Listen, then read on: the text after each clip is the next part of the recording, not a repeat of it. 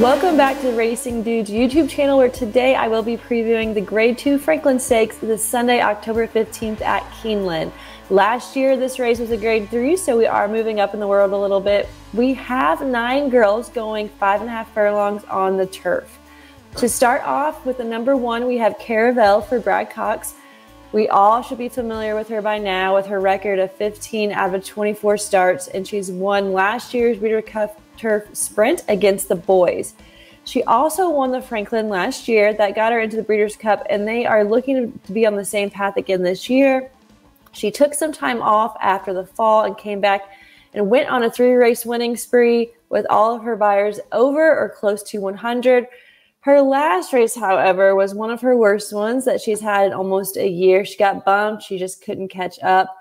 But if you look at her race last year before the Franklin, it's the same exact thing happened where she finished in 4th place. She has the speed, and she's going to want to be on the lead. The number 2 is Wakanaka for Bill Mott. I used to really love this horse. I always pulled for her, and then she kind of just broke my heart over the last year. Her last win was in the Ungraded Stakes at Keeneland last fall. Since then, she's kind of been placing some G1s, some G2s, and just came up short.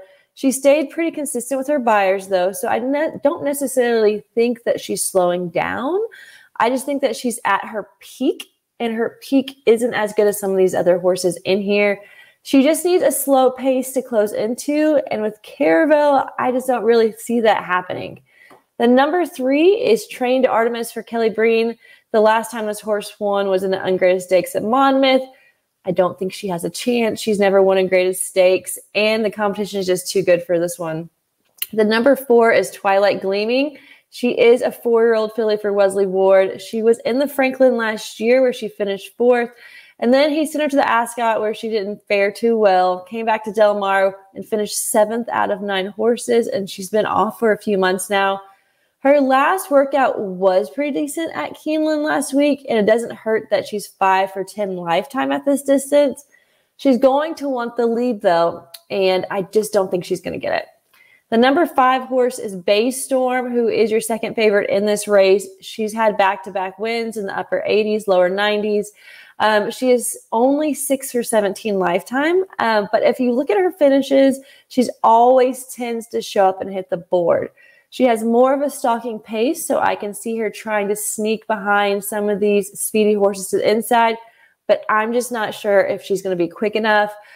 She did finish behind Caravel this summer at Churchill, where she finished 2nd by 1.5 lengths, so she can compete, but her last 2 wins she hadn't won since August at Monmouth. So the number 6 is Linguistic, who has been losing in optional claimers, so thank you. Next. Right, Ariana. The number 7 is Starguest for Appleby. And something weird just happened like last week. Harper was sitting next to me about 20 minutes ago. She was listening to Coco Melon, and Miss Appleberry came on. So if any of you parents know that song, I think I'm just going crazy, or maybe it's a sign that this Appleby horse can pull it off. But on a serious note, she is the baby of the group. She's only 3 years old. She's only raced 7 times. She's won 3 of them, placed in 3 of them, and got 3rd in 1 of them. So she's been in the money every single time. Now, she has been in Class 3 and Class 4 races in Europe, but you can't deny that she has some talent. And when Appleby comes over here, you got to pay attention, minus last week. The number 8 is Tony Ann. We most recently saw her at Kentucky Downs, where she finished 3rd behind 2 of these other horses in here. She's only raced 9 times in her lifetime, but she has won 4 of them. Her highest buyer is a 91, and that was in the Ungraded Stakes race. She's going to want to stalk. I just think she's out of her league. The last horse is BG Warrior. They've tried her on the dirt. They tried her on the turf. They tried her on synthetic and only pulled 3 wins out of 17. But one plus that I do want to say is that she won on the turf at Kentucky Downs, and that is nothing to be, that's no easy feat. That's good for her. She had a career high of an 88 buyer. She was on Lasix, but maybe she is the dark horse of this race. We could throw her into an exotic. It's almost midnight here in Kentucky. Maybe I'm losing my mind. But with all of that said, I'm going to go with none other than the number 1 Caravel. I know she's the chalk, but I think she's just head and shoulders above this crew. So let's try to make some money underneath, okay? Underneath, I hate to do this, but let's put Wakanaka. We're going to trust her one more time and put her in a $20 straight exacta.